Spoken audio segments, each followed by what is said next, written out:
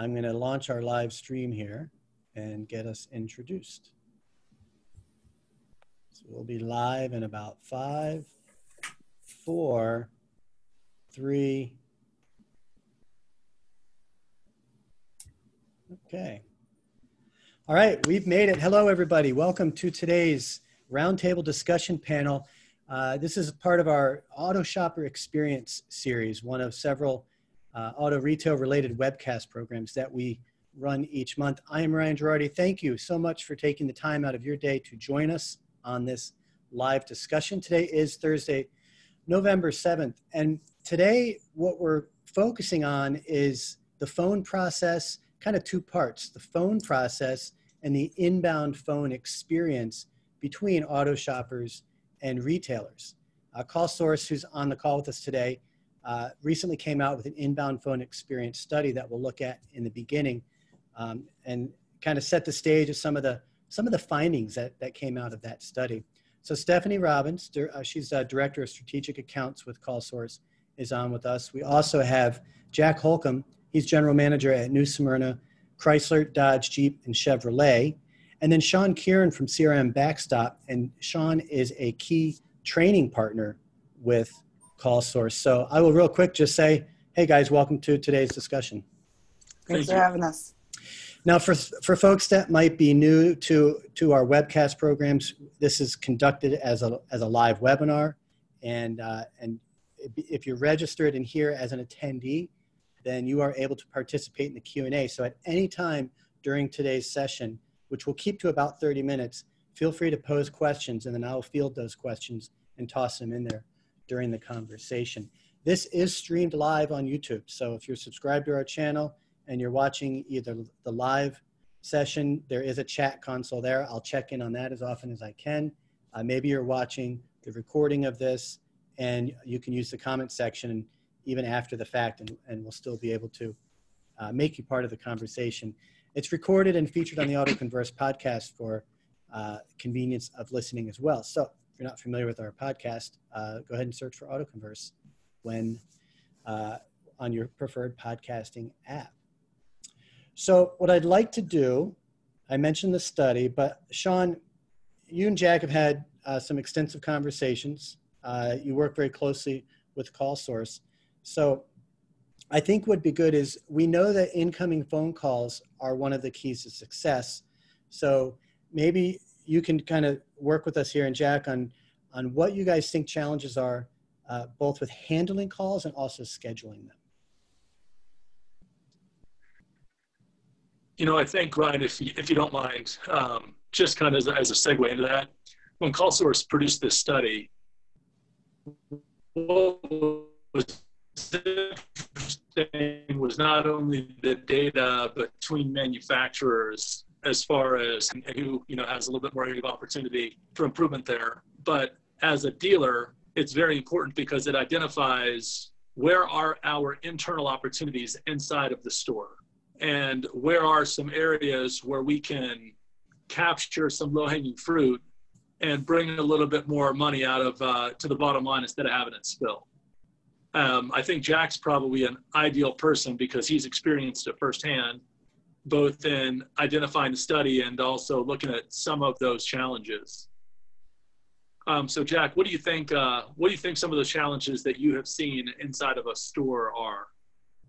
Well, I think, for me, the calls coming in is handling them properly, and properly is time, asking the right questions, staying on script, staying in control, and then getting all of the information from the customer, then getting off in a real time and actually giving the customer some value in the call. So when the customer calls, answer their questions, give them what they're looking for, and then get off the phone call quick, so we're not wasting their time. That's kind of where we'd struggle. And those are the things, the training that's helped us. And that's, but they're unique to that. It seems simple. And then you listen to your phone calls and you're like, why did that just turn into a 17-minute phone call? So as you start to listen, the one thing I had to do is when I was putting this together, is I had to do it myself. I kind of went back through myself and put myself through training first. And those were the things that I did. So that's, I think the commitment for me was me first, then my employees. And that's where I'm at right now.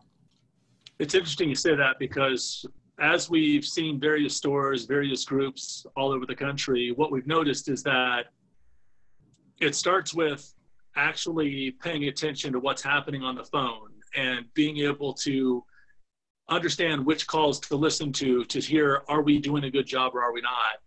And then from there, once we establish that process, the challenge has always been, how do we hold people accountable to the process that we set out? Like, who's going to get involved in the store to keep that person on track when they're supposed to do their work? How am I going to give them an keeps them focused? So I think, and on that, Jack, what's great about it is I think you all have done a great job of how do you solve that challenge, right? How do you deal with the accountability and also just ongoing training so that they continue to get information that's relevant? Well, I think I searched for it. I mean, I think the conversations that we had, I don't think it was, I don't know that I was necessarily comfortable. We had on-site training. We flew, we did an install, we came out, we talked. But I think where, for me, is where you're kind of searching for the right fit is, before you can issue accountability, you've got to actually get the people prepared. I mean, I'm going to hold you accountable, but I'm not going to train you or I'm not going to prepare you is kind of backwards. So before I started to hand out accountability, I needed to hand out skill. And that was for me, as I listened to the phone calls, I'm like, I hadn't prepared the people. So I had to prepare them before I could hand out the accountability. And that's kind of where I had to take a step back and say, okay, let me get these folks trained, but then what's the investment? And that's where we kind of searched, and being a part of it, I think I'm very comfortable where we're at now. And that's where, the phone calls coming in with the trainer, the one-on-ones, the investment's very fair. And I think my employees, they know they see me in the email threads. I ask them about it. After the comments come back from the trainer, I actually communicate with the trainer. It doesn't take me a lot of time. I'd say probably my investment time-wise is no more than 20 to 30 minutes when I'm dealing with the trainer, reading the email, talking to the employees. It's not a lot of time there. But I think the employees, from the investment side and my time side, they start to see value there. And I think that's, you get something for that. So for me, I think that's important. I've seen it in the comments, and I've seen it from the feedback from the employees. So I think those things are important. And then you start to see the actual effort you just hear it in the phones. If you're actually reviewing the calls, you'll hear it. You'll see it. It's not, it's a thing you hear. It's not something you go, and then your numbers will start to get better. So those are the things for me, and we're nowhere near that. We still have issues and we still have problems, and we're by no means, if everybody wants to pick up the phone and call here and ask to set an oil point, you can still pick us apart, but we're getting better. And that's the one thing that we're working on. Yeah, I would agree. Real quick, I'm sorry. I want to turn to you, Stephanie, but I want to make sure Shean, I asked him to turn off his video because of bandwidth issues. So Shean, you're still with us and we can hear you, right? That's correct. Okay. Yeah, you sound great now. Go ahead, Stephanie. Sorry, had to interrupt there. No, that's okay. I think everything Jack's hitting on, we believe at CallSource that it's a work in progress, right? And so the first step is always the awareness, right? And so once you're aware of, things that need to happen on the phone, then you can start making changes to get to where you want to go. So I'm glad to see that you are in the midst of that process. When we started looking at the phone experience study, we wanted to find some commonalities that we could use across dealerships and across brands that we felt would help them if they focused in on 3 key areas that could help them just start improving the process at the store. So we kind of stepped back and we looked at, 3 areas. 1, are they answering the phone? 2, are they connecting that shopper to the right person in the right department? And 3, are they setting hard appointments that's going to drive that consumer into the store? And by taking those three, data points, we could then average them out, consolidate them by brand, and then be able to see across the board where we could help OEMs and their dealers ultimately succeed in the long term. So that's, Jack, in working with you, I think we were kind of installing first the awareness piece and then moving towards our whole mission in life, which is to improve phone experience through our own set close product set, and bringing in Shean and his team to help the dealers kind of take it to the next level. Right. I would agree with that. I would agree with that. And then you just build off that, but you have to start somewhere, and then you'll identify new issues. I think, and that's kind of where, I think if you would use the example, and we don't have it, but if you would show the dialogue back and forth between the trainers and, each operator, when the comments I get back, say Mary Beth, and then Brittany, and then it's the one-on-one with, this is what we reviewed this week. This is the issues that person's having, or the gains. It's that one-on-one individual. Every person has different issues. So for me, it's an a la carte per employee. It's not everybody has different issues. Well, someone's really good at getting that person, that appointment set, getting through the script and getting off the phone. The other person can't get started. The other, so that trainer has the ability to work each one of those unique problems with each person, and then give me the information back. And then I have the ability to go, talk to the employees and say, how's it going? The feedback from the employees is it's not threatening. It's not overwhelming. And it's actually, it's easy to understand. So it's not, that's the part. And they're actually doing it with Hey, Jack? Yeah. I think it's something to clarify is that we went about teaching and training from a different perspective in this process. And what we decided was that the challenge in having a monthly or a quarterly training is that by the time you come back out, they've forgotten everything that you taught them. And it seems that management in the store is so busy and has so many hats to wear that they simply don't have the time to go in and have a weekly training session with each individual employee. And so what we did different is we've taken every employee as an individual and scheduled a one-on-one 15-minute training session where we're going to look at something that happened well, look at something that was a challenge for them, and then help them come up with an answer to their, as opposed to trying to hit it with a shot. And I really, thanks to the study, we're able to identify where It sounds amazing. It's like a movie in slow motion. Yeah, it's funny how that slows down. Shean, your audio cut out. I'm actually and then dive a little deeper, and then say, okay, with every individual employee that challenges you, nobody is how do they transact it, but by having.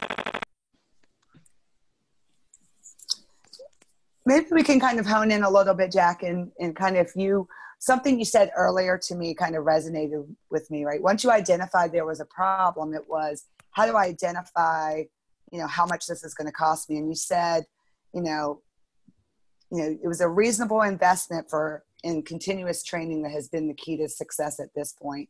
Are there any other things that you would kind of add to continue kind of the evolution? Yeah, I think the other part of it is that as time goes on, like anything else, you have to make the investment where you're in or you're out. It's kind of like your health. If you want to stay healthy, you don't go get healthy, then stop training. If you want to be good at these skills, you got to stay committed. So I have other training that I committed to. I started some other things in the store about 2 years ago. I built 2 brand new dealerships. So I built both stores. I have all new technology. I want to go faster. I want to be more transparent with my customers. I want things to be easier for the customers and the employees. I thought the facilities, the technology, we just made it tough. The industry made it tough from the facilities, the technology on both the employee and the customer. And designing both my stores and buying the technology, as I really evaluated a lot of things, I said, hey, one of the things I've got to reevaluate is my commitment to training dollars within reason.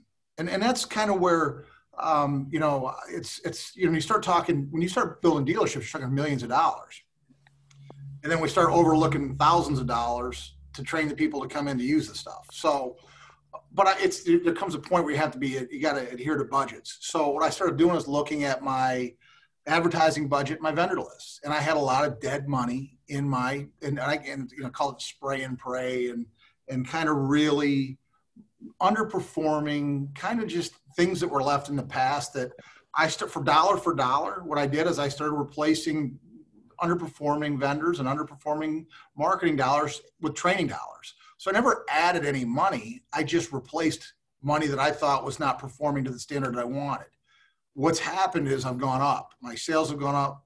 My performance in different levels, everything that I have in my store is measured, from my parts department to my service department. There's nothing that any employee has now, from operators to every operator comes in, they get appointments, everybody is on a measurable, just like my front of the house is. So there's no employee in the store that doesn't have some sort of measurable attached to them. Now, if I'm going to do that, I got to train them. And I trained all my salespeople, and I trained all my finance managers, and I trained all my sales managers. So I had to do that for the rest of the team. The operators funnel all that business to those folks. They were the ones that got left behind. So it was just trying to find that, and for me, it was coming to you guys, and we've worked through it. Now, what I like is the flexibility. The problems change when I have recalls, when I have, just different issues that pop up. We can change next week to a problem I might hear today. And I can call Frankie, or I can call my trainer, and or just names for Frankie. So I call her, I say, hey, I email her in our group email and say, hey, I want to work on this. And just like that, I'm now correcting to a problem I might hear in my Deal Saver alerts. So that's the part I like about it, is I don't have to wait. It's not a hard correction. It's not a big steer issue. It's an immediate correction. And then I can move on to the rest of the stuff I have and things I need to do to operate my stores. And I know that problem's being addressed immediately. So those are the things that I like about it, is it allows me to continue on to do what I need to do, but I'm fixing my problem. So that's what I like. Yeah.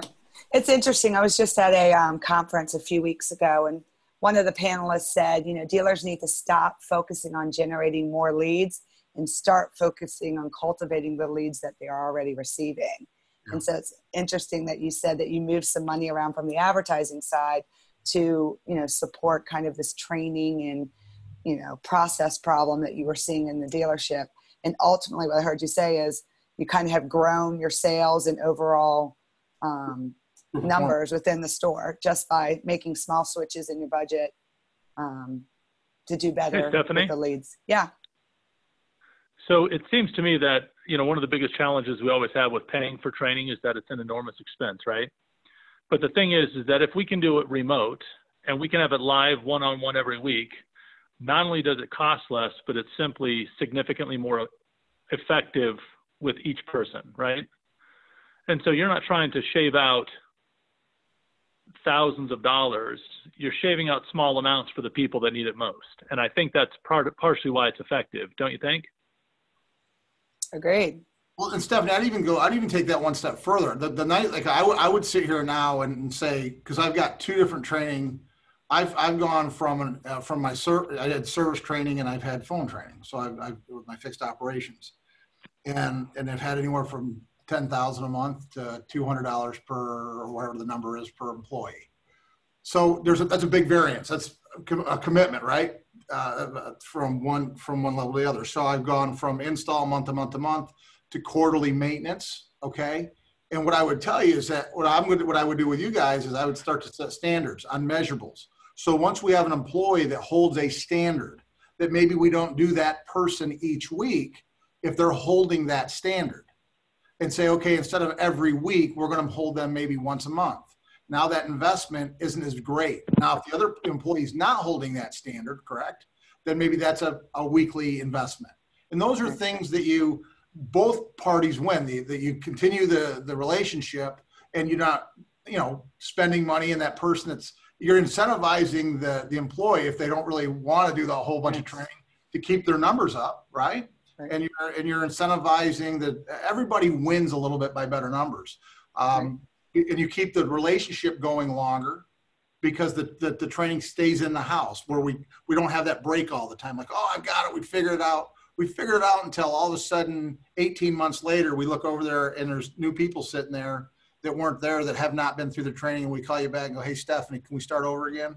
Yeah, exactly. I was going to say, we should never start over again. We should just be continuous. Keep it going. I have standards of it, and then that's the things that we kind of build on.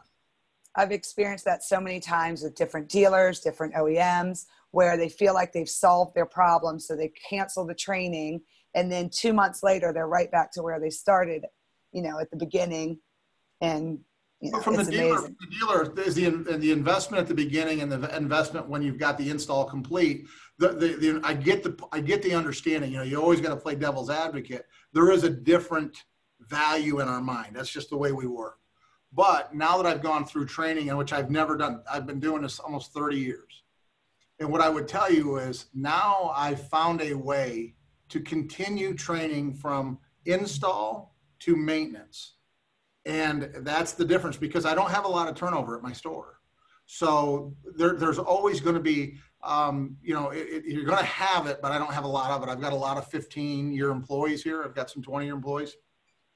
But I have some turnover, and those people are going to need to be trained. So if you have an employee that's just kicking butt, I'm not going to go spend $200 a week if they're 85% appointment ratio, they're ripping and roaring on the scripts, and they're doing all the wonderful things.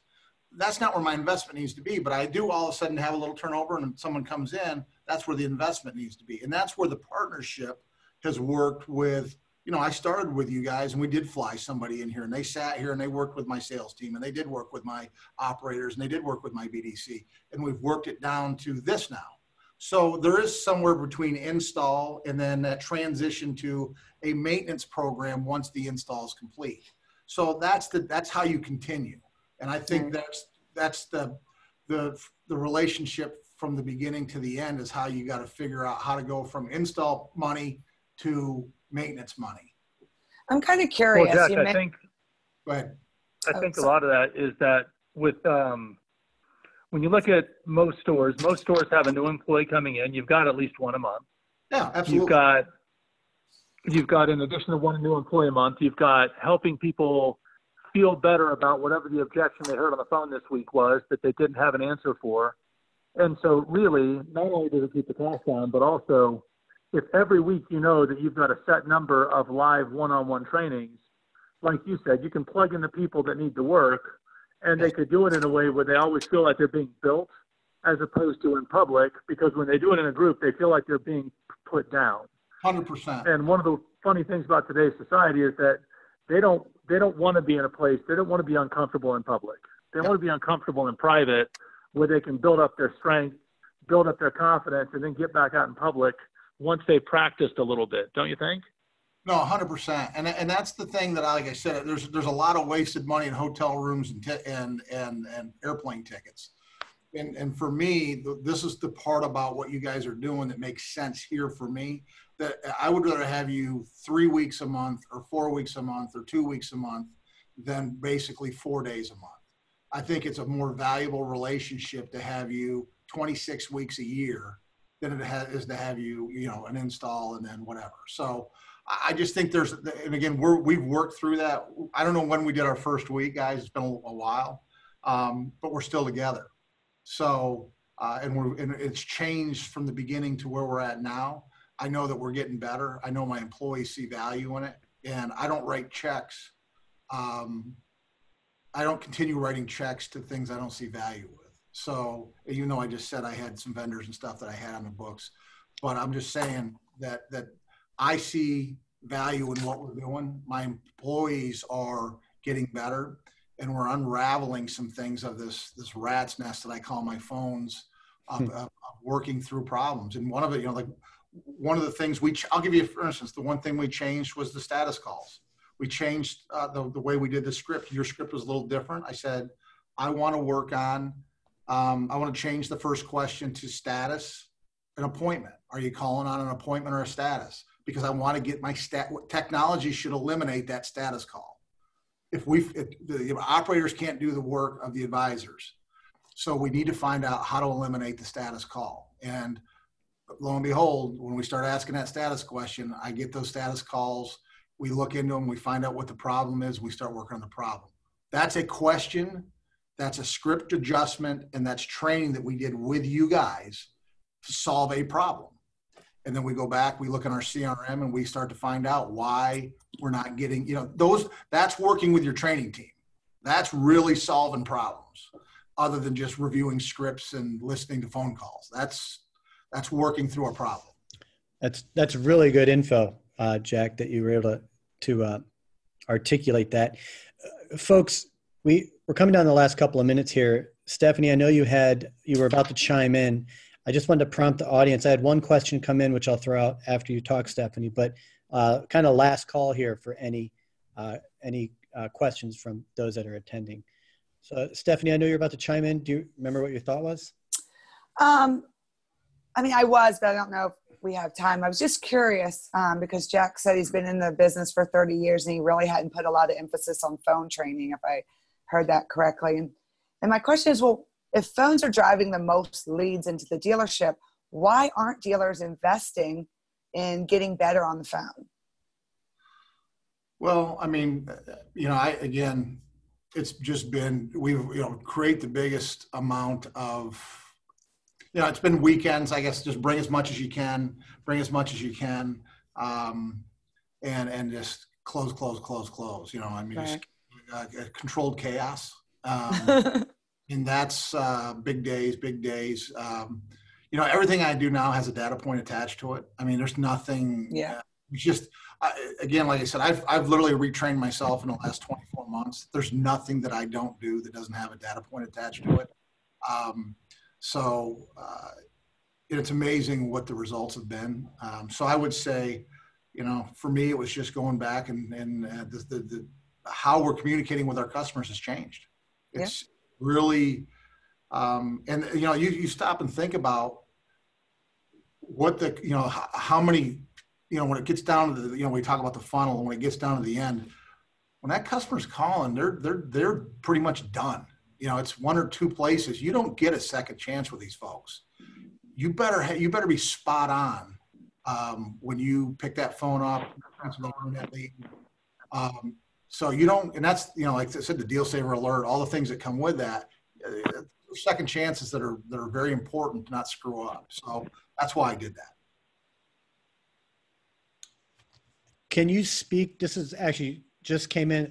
Let me go back to the first question that had come up, Jack, which was, Stephanie, when you were talking about the study, you had mentioned the three metrics, the answer rate, the appointment set rate, and I think, I don't even remember what the third connectivity score. Okay. Jack, are those in line with, you say, everything's a data point for you. Is that consistent with how you identify and measure on your side, those 3 points? Yeah, I can tell you right now, I just had a conversation. I'm not going to give you which store I did it with, but I just had two managers in my office from two different stores explaining to one that his closing percentage on the phones was 10 points lower than the other ones. And he had 16 more phone ups last month than the other store. And how do you think that, I went through the dollars per, the PVR and what that was and how many dollars it was down to dealer fees and everything. And I showed him that number, what that 10 points of closing percentage on those extra 16 phone ups, and again, was 200 phone ups, I think was the number, 216 phone ups. 10 points, you start looking at that number, it's a pretty significant number. $2,400 a copy, throw a dealer fee in there. That's a number, and then annualize it. And I want them to look at that number. So yeah, when you start looking at it, those are the things I look at, and these guys see it every day. And So yeah, when you say, does it make a difference? Yeah, it makes a difference. 10 points of closing percentage on a phone ups is huge. Every day I go home, before my guys go to bed, I get my closing percentages on my phones, my internets and everything. So it's important. And Ryan, I'll just piggyback on that. I think from a CallSource perspective, what we hone in at the dealership is really to pay attention to the appointment set rate. On average, dealerships are only setting 15% of their sales prospects to a hard appointment. That's 85% of missed opportunities that dealer could have had if he would have just asked for I like to call it the sale, but asked for the appointment. And that's what Jack is talking about when he talks about those deal saver alerts.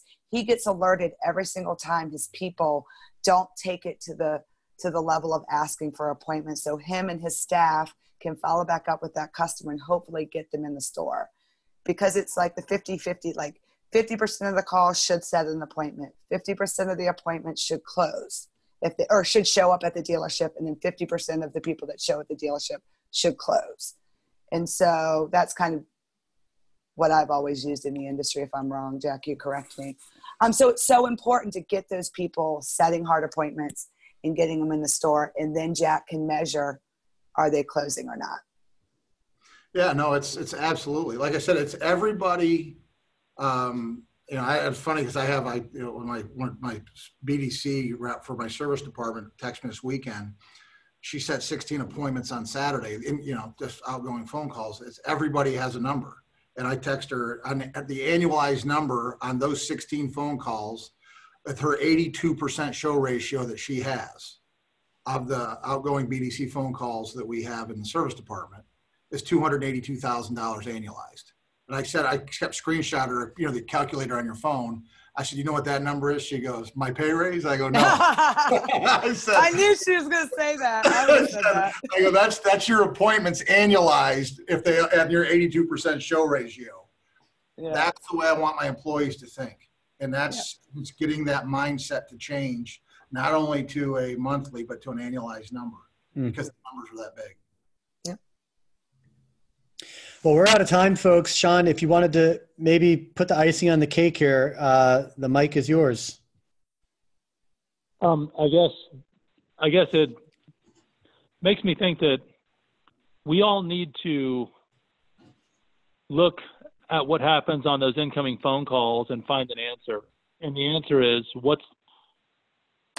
is the most cost-effective way to continually train our employees and give them what they need on an individual basis so that I can build the person and stop the turnover. And I mean, when it comes to a training program at $200 a week per employee, I don't know you're going to find a better fit than that. And if a dealer like Jack, who had never really prescribed to a phone training program before and has always been successful, is seeing that kind of lift, I would hope that that difference can happen at a lot of other stores as well. And Ryan, I have one thing. I was just jotting down notes as we were listening and how I would want to summarize to a dealer that maybe isn't currently, tracking their phone calls. And I was like thinking of 5, kind of ideas. First of all, to the dealers out there, if you're not listening to your phone calls today, you need to start, right? Awareness is key. You need to know how your people are handling your customers on the phone. If you feel like they need help, pick a partner that is committed and flexible to your success, making sure that you're first and that we're following the process that you need based on your needs. And then 3, make sure you're setting the baseline based on the key metrics. I like the 3 that we set up in our study, which was answer rate, connectivity score, and appointment set. And when I say appointment set, I mean hard appointments, not soft appointments. 4 is all about having a champion in the store. So Jack is a great champion, continuing to push the mission when the trainers aren't in store or on the phone with the sales reps. And last is just measure to make sure that you are being effective in affecting change in the store. I would say, for me, the one thing, if I could give advice to people out there, like I said, I've been at this for 2 years, again, 5 years building the 2 stores and retraining myself is be patient. Don't try to do too much too quick because you'll just overrun your employees. You'll burn them out and you'll run them out. And that's for me it's been hard because you're like, why are we not picking this up quicker? It's because it takes time to get this stuff in. It's just like reps, and anything that we do, sports is familiar with me. And it's like a throwing motion, getting a throwing motion down or a golf swing down. You don't get to go to the range twice and have a great golf game. And so for me, what I've done is like I said, I pick and choose my battles, and it's one thing at a time, get that down, then move on to the next thing. And then that's, I don't know that we're all built that way, but I've been patient and the results have been good. It's just a little slower than I'd probably prefer to go. But now that I'm 2 years into it, I'm happy with looking back, but it's been a journey. Well, thank you, Jack. Yeah, thank you, everybody. We're going to go ahead and call this a wrap. And what I'm going to do is just so everyone knows what to expect, let me reshare my screen here for you folks. If you are subscribed to autoconverse.com, you'll get email alerts every time we put announcements up like today's panel discussion. This is part of the Auto Shopper Experience Roundtable panel discussion, which you can find under the webcast section on our website. Here's where we list what we're talking about. There's links to the previously recorded sessions. If you want to participate in the live webinar, go ahead and get yourself registered. Once you're registered with the series, you are always registered unless you cancel your subscription to it. And what'll happen is every month when we plan these out, you'll get an email with a link to your access here on Zoom. There is a calendar of programming up here so you can see all the different events that we have. We'll be back next month, I think December, probably as early as December 3rd for another session of the Auto Shopper Experience. Thank you guys for taking the time. Thank you folks for joining us. And we're going to go ahead and shut this down. And I hope everyone has a great rest of your day. Take care, everyone.